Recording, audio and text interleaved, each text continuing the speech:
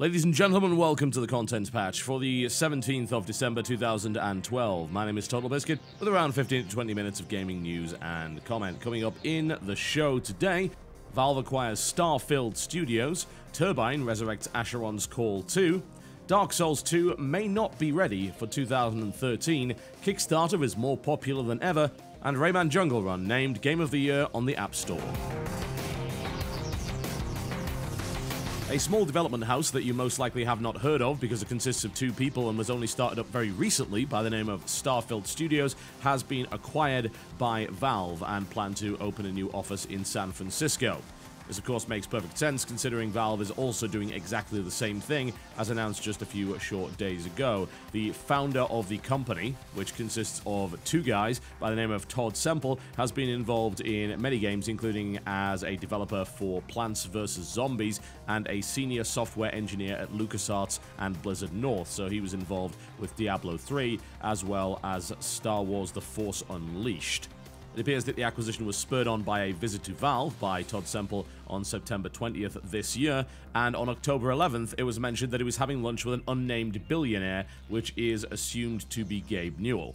It may surprise people to know that Gabe Newell is actually a billionaire. He is. As of March this year, he became the newest in the billionaire list, which ranks 1,226 global billionaires. His estimated net worth as of March this year is $1.5 billion, and by the sounds of it, it very well might end up being a hell of a lot more if Steam continues to pick up the pace. So, you know, PC gaming is dead and all that. But also bear in mind that Gabe Newell had quite a bit of money before he even started Valve in the first place. He was actually responsible for the port of Doom over to Windows 95 and all sorts of other crazy stuff over there, as well as being involved in the first three iterations of Windows in a pretty damn key way. So, yeah, this guy has quite the history. As regards to the acquisition, this, in my opinion, can only be good news, and obviously the studio hasn't actually done anything yet. So, as far as I'm concerned, it looks like we may very well have more in-house development on certain Valve projects. I'm hoping that means cool games, but who knows, really? There's no real way to know exactly why this company was acquired and what they intend to create, especially bearing in mind that there are only two of them.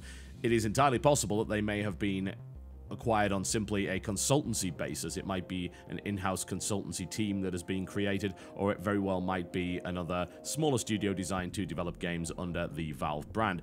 One way or the other, more Valve games cannot be a bad thing. In a rather surprise move, Turbine, the developers of Asheron's Call, as well as Lord of the Rings Online and Dungeons & Dragons Online, have re-released Asheron's Call 2 completely free for previous subscribers of the game. They've opened up a new server, and the game is available to play for anyone that was a previous subscriber to Asheron's Call, whether it be 1 or 2. A Turbine producer over on the Asheron's Call forums described it as a beta, which would be indicative of a possible free-to-play relaunch at some point, but currently it is entirely free and available to those who previously subscribed to Asheron's Call. Unfortunately, that also means that it is only available to those who previously subscribed to Asheron's Call. So if you wish to try it out right now and you've never played the game, then you will unfortunately be out of luck. But it is nice to see re-releases and revivals of older MMOs, and who knows how successful it could potentially be at this point. That said, it's looking a little bit dated, though it certainly has some very interesting features that might very well be worth having a look at. I'm intrigued by the notion, honestly, especially when it comes down to MMOs. A lot of MMOs seem to be released at the wrong time, and what happens is they die horribly. And it's almost like, well, if they were to revive it at a later date when trends had changed, when gamers wanted different things, then maybe, just maybe, things would have gone better for them. It is very much a possibility that a game like Asheron's Call 2 would be a little bit more popular these days than it was back in 2005. Bear in mind, of course, WoW came out in 2004, Asheron's Call 2 was taken offline in 2005 due to lack of players. I have to wonder, now that we have more experienced MMO players, that maybe something like Asheron's Call 2 would end up being a little bit more popular, but I don't imagine seeing people flocking to it, especially when it's a pretty old-looking game. It's a nice piece of nostalgia at the moment, and it's good to see MMO heritage preserved and, of course, made available to those who own the game. It's always a bit of a pain in the ass when you buy something in a box and then can't play it a couple of years down the line because all of the servers have gone offline. When it comes to MMOs, there are a lot of boxes that people own that are quite literally useless because the game is offline for good. At least with a single-player game, you can play that whenever you want. With an MMO, you buy the box and then the servers go down and you are utterly boned. So it's cool to see it coming back, and perhaps we may see it be released in general for everybody. It could very well just be a completely free promotional game that they release in order to drive traffic and interest to their other games, DDO and Lord of the Rings Online, which are both doing pretty well at the moment. Or alternatively, they could be looking for a transition through to free-to-play, although I have to wonder how easy it would be to adapt an old game like Asheron's Call to something like a free-to-play model. We will see going forward, but if you were an Asheron's Call player, then I would suggest you head on over and dip your toes in once again, because it is available for you and you don't have to pay a damn thing. In a feature with Edge magazine, the developers of Dark Souls 2 indicated that the game may very well not be ready for 2013. Currently, the game is around 25% complete, and development began in September 2011. It stated that Dark Souls 2 has a much larger development team than the original Dark Souls, and the so-called world creation staff, responsible for level design and, of course, creating the world, all aspects of doing so, has in fact almost doubled. But it is possible that we will not see a 2013 release. The game is still planned to be released on current generation consoles rather than next gen, and according to the article in question, the graphics are comparable to Ubisoft's Watch Dogs and Star Wars 1313, which are both considered to be games that will be pushing the current generation hardware to its absolute limit. Among some of the features of the new title that have been revealed is the fact that the Covenant system will be made clearer and more accessible, and will also include a morality system, and also the story will most likely be a little more obvious as opposed to obfuscated and hidden. It's slightly disappointing to hear that, honestly, because unfortunately it seems like Dark Souls and indeed Demon Souls are one of the few titles that come out whereby the story isn't shoved into your face from the very, very start, and you have to discover it and interpret it in your own way. And I found the lore of Dark Souls to be very interesting, although I can certainly see why it wouldn't be so appealing to some people. I'm hoping they don't go all out with a ton of cutscenes, a bunch of exposition that serves no purpose really other than to lead people by the nose. The whole point of Dark Souls is to allow you to explore the world and figure it out yourself, whether it be in terms of fighting the monsters which are horribly murdering you, or whether it be a case of trying to interpret the timeline and figuring out why things are the way that they are. It's an interesting change, and one that may not entirely be for the better, but I am happy that the game has been delayed, potentially at any rate. It may still come out in 2013, but I'm entirely fine with waiting until 2014, especially if it means a better PC port. There have actually been quite a few delays of major titles lately, and I view almost all of them as being positive. In fact, no, I view all of them as being positive. There are plenty of games available. I'm not chomping at the bit to play BioShock Infinite or Dark Souls 2 or any of the other games that have been pushed back. I just want them to be good, and I want them to be good from the very beginning. It also means if you're going to push it back, then you do not have an excuse for a lousy PC port. So what we've been seeing from BioShock Infinite, of course, is that the PC port is looking better than ever, and hopefully the PC port of Dark Souls 2, which is supposed to be out at the same time as the 360 and PlayStation 3 versions, will also be up to snuff. New research from ICO partners was centered on the maturity of Kickstarter and as to whether or not the platform has reached a plateau. Contrary to popular internet belief, it would appear that the service has not, in fact, hit its plateau. In fact, the average amount of funding for games as well as the average price of successfully funded Kickstarter games has gone up over the past 3 months.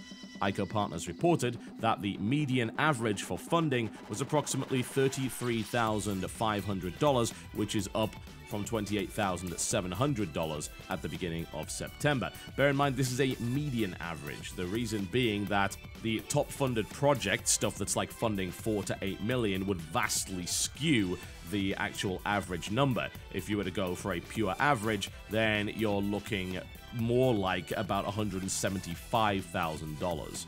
ICO analyst Thomas Badeau is quoted as saying that overall it feels like the platform is on the path to maturity for video games and is getting there quite fast. Interesting news, honestly, considering that, as I said before, there's been a little bit of populist rambling, one would say, that Kickstarter is dying, the bubble has burst, and everything is going horribly wrong. There's also been some controversy lately as regarding Kickstarter, the most recent being a report that the developer of Code Hero had essentially just picked up and ran off with the money. Unfortunately, it seems like this report was a false rumor spread by a single backer on the Kickstarter page, which was blown completely out of proportion and resulted in several major gaming sites actually picking up the story as if it were fact. It turns out that it was not, and a statement was made by the developer on that very day, which was designed to quell fears that everything was going horribly wrong with the project and it would never see the light of day. It's hard to see just how true all of this is, however, because we do only have the developer's word for it, and the supposed second alpha for the game was delayed. Now, I played the first alpha for the game back at PAX, and I can assure you it is a game, it is a real thing. And the game looked like it was on a reasonable path to success, although it was certainly very shaky, being an early alpha. The concern most people have in regards to Kickstarter, of course, is whether or not the actual game that they back, or indeed the product that they back, will ever be made, and it is entirely possible that it won't. As it stands, however, it seems that the majority of big video game projects are at least receiving some kind of progress, with games like the Banner Saga having already released their multiplayer beta, clear advancement on the front of titles like Star Citizen, as well as Planetary Annihilation and Wasteland 2. When it comes to Kickstarter, I would have to say to everyone, just remember that it's almost like gambling. You never gamble with money that you can't afford to lose. That's exactly the same approach you should take to Kickstarter. Put it out there and spend the money on it, sure, no problem. But just bear in mind that there is the possibility the game will not actually come out, and if that is the case, then there really isn't a way for you to get your money back.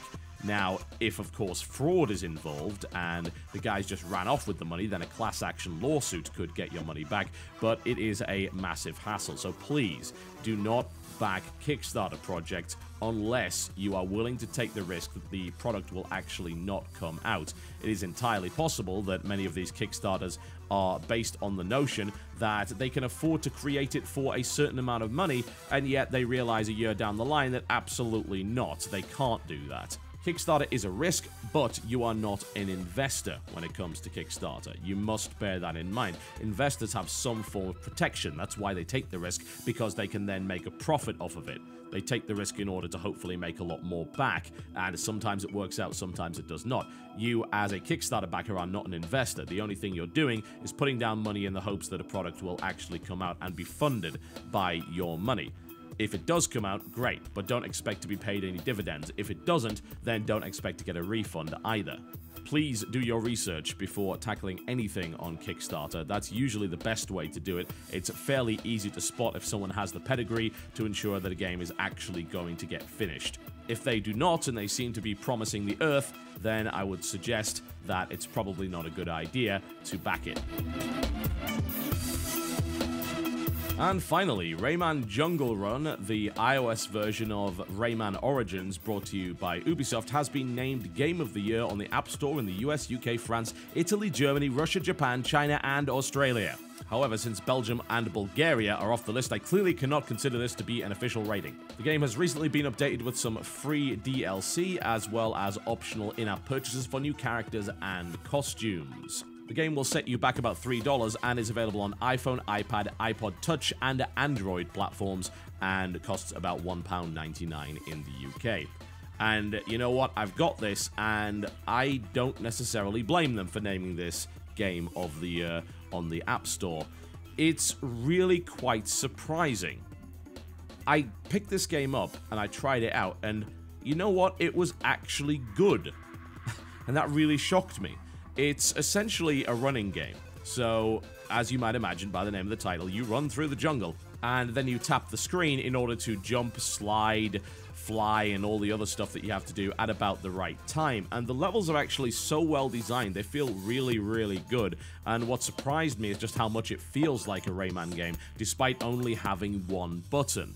The running means that you have to be very prepared for what's coming. You can't stop, and you have to jump at the right time all the time, or slide or glide or whatever the level requires you to do, in order to actually pick up all the lums in the first place. Otherwise, you will not get the full rating, and you will not get all the unlocks. It's also graphically beautiful with great sound, and it's got the music from Rayman Origins, so why would it not be great? It's a really good game, and it's actually genuinely challenging.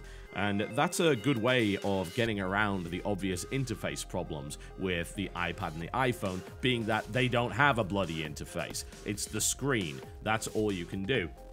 I've got to say, if a game has virtual controls on the screen, I tend to completely abandon the notion of enjoying it, because it's horrible. It really, really is. Just having to kind of slide your thumb around on the screen, there's obviously no resistance there, so it's really awful. You don't have a physical stick. The controls are really, really imprecise on pretty much every game that does that. And, of course, you're covering the screen, so you can't see certain parts of it, which is really horrible.